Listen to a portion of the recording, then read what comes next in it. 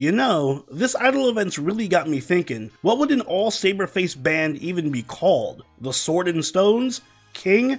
Sabers and Roses? Hello everyone, Sobroni of G&A Reviews here, bringing you a spotlight for the one servant who's always down for a casual night of rock band, MHX Alter Idol. We'll be examining her stats and skills, as well as going over pointers of how to utilize her effectively, and an overall grade comparing her to how she stacks up to the other 4-star servants. So if you're ready to have a jam session with MHX Alter, then make sure you hit that like button, subscribe, and ring my bell, so you can catch all of these spotlight videos as they go up, and you can help out the channel. And now, onto MHX Alter's stats. MHX Alter has a max HP of 12,375 and a max attack of 9,045. There aren't many SR Foreigner servants to compare her with, but suffice it to say that MHX Alter does have much higher HP than MHXX, but much lower attack. Similarly, she has very good HP for an SR servant overall, but mediocre attack. When it comes to her command cards, MHX Alter has 4 hits on her quick card, 3 hits on her arts, 4 hits on her buster, and 5 hits on her extra card. She has an NP gain rate of 0.9% and a star rate of 15%. She has strong NP gain and star generating due to her high hit counts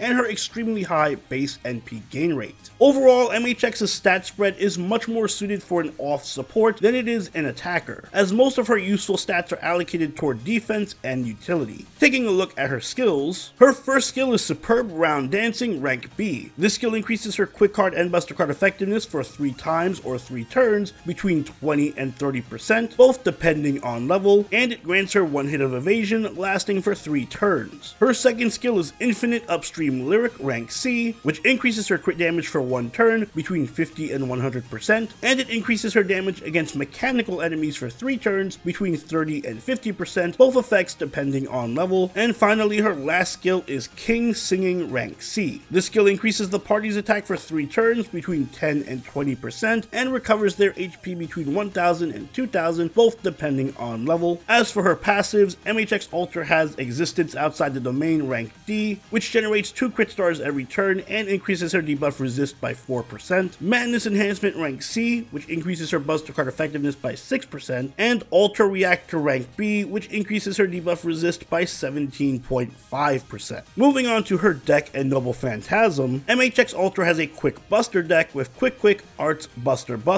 and a Quick Noble Phantasm. Her Noble Phantasm is Lumino Caliber, which is an AoE quick attack that deals damage to all enemies with a damage modifier between 600 and 1000% depending on level. It also deals bonus damage against enemies with an evil alignment, and it increases her quick card effectiveness for 1 turn between 20 and 40% depending on overcharge. Since she's a welfare, Ascension mat requirements for leveling MHX Alter are very easy to acquire. She just needs 4 Cosmo Guitars, which you'll get as a reward for completing the event. Things do get a bit trickier when we come to her skill mat requirements though. For skill leveling, she's going to need 8 Wyvern Fangs and Horseshoes, 10 Ancient Gears, Bicorn Horns, and Aurora Steels, and 12 Spiritrons, Reactor Cores, and Comet Shards per skill. If you'd like to know the best place to farm any of these mats, there will be a link to the Ascension mat drop table in the description down below, so make sure to check that out. At long last, we have an MHX Alter Alt. Personally, I was hoping for Summer MHX Alter, but I'll take what I can get. Unfortunately though, if you are expecting this iteration of MHX to be as strong as her Zerker form, you'll be a little bit disappointed. Because despite being a servant that was clearly designed to be a DPS, MHX Idol doesn't really have much to show for it. Her attack stats are on the low end of average, and she has disproportionately high HP. She does fare a bit better when it comes to star generating and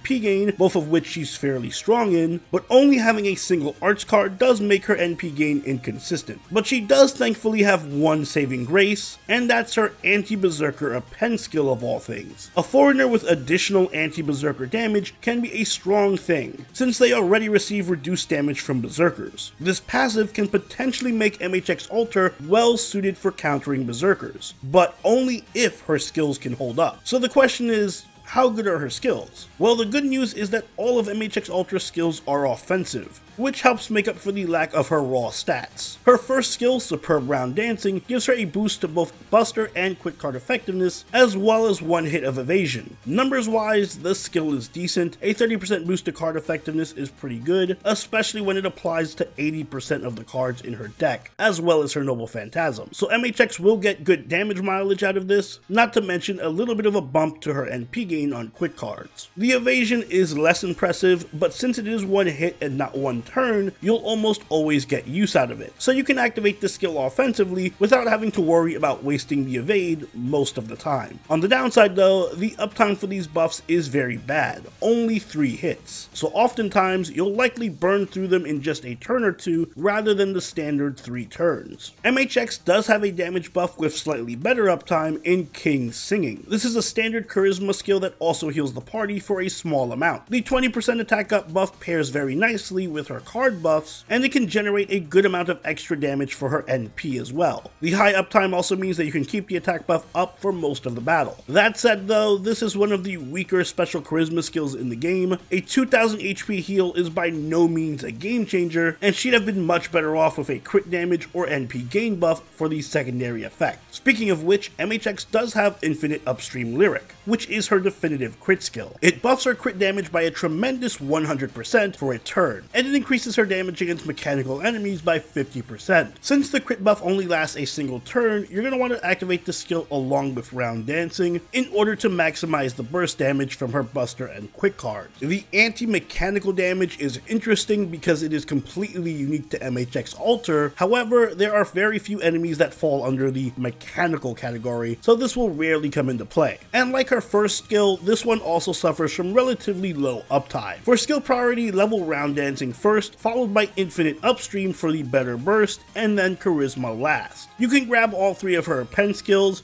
and I'd suggest grabbing Mana Loading first, with Berserker attack up second. MHX Alter's Noble Phantasm is an AoE quick attack that deals bonus damage against evil enemies and increases her quick card effectiveness. With Round Dancing active, MHX Alter does have access to a mana burst when using her NP, which helps out her damage substantially. And against evil enemies, this Noble Phantasm can also be very potent. Other than that though, this is just your typical AoE quick attack with nothing special to offer aside from damage. And unfortunately for MHX, her lack of NP battery skills mean that she isn't a very good Scotty looper like Kichi. MHX Alter skills are very limiting, and her playstyle is very straightforward. She is pigeonholed into one role, and that role is Zerker Killer. And that isn't exactly the worst role to have. Many Zerkers do fall under the evil alignment, including many recent and upcoming Lost Belt bosses, so they do receive additional damage from her NP on top of the bonus damage that come from her pen skill. So MHX Alter definitely does have her uses.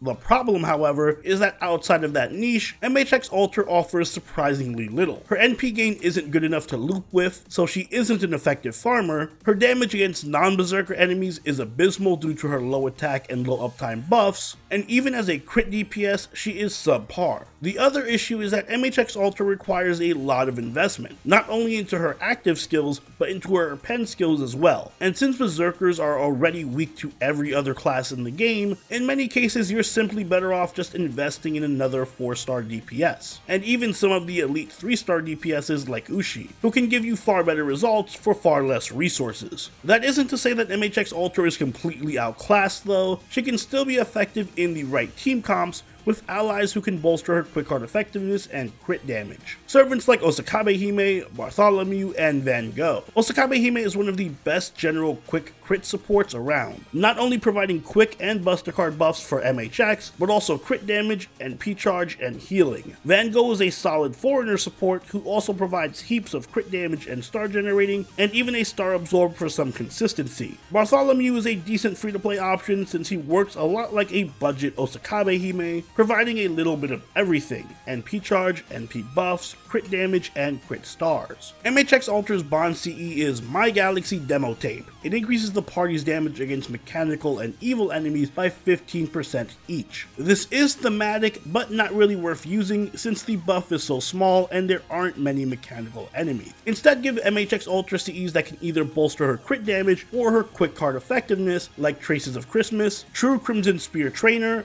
Chocolate Heaven, or even Black Grail if you want to maximize MHX's NP damage, since her heal will negate most of the burn. In the future, Fist of Hail can be a great setup CE for MHX Alter, as it provides her with crit stars immediately, as well as additional quick and crit damage. For command codes, any crit buffing code is useful on her, especially if it also increases star absorb like Majin-san. Overall, MHX Alter Idol is unfortunately one of those welfares who's worth more as a collectible than as an upgrade to your team. She can successfully fill a niche role as a dedicated berserker killer thanks to her class, anti-berserker damage, and anti-evil buff, which gives her some usefulness against many later bosses. But she's hardly the best option for DPS even within that role, and she simply pales in comparison to most other SR servants anywhere else. So all in all, she gets a C from me. If you don't already have a foreigner servant, then maybe MHX Alter can serve as a stopgap until you get better ones, but for the most part, she's quickly outclassed and only barely manages to find success in her niche. So as much as I love her, MHX Alter Idol is more of a cult classic than a certified platinum hit. And those are my thoughts on MHX Alter Idol. Like I said, it's a shame she isn't more useful as a servant because she has an absolutely fantastic design that just makes you want to use her. But alas, MHX Alter Idol will have to settle for being top tier only in our hearts. But what do you think? Let me know in the comments down below. And if you enjoyed this video, don't forget to leave a like and consider subscribing if you really enjoyed the video.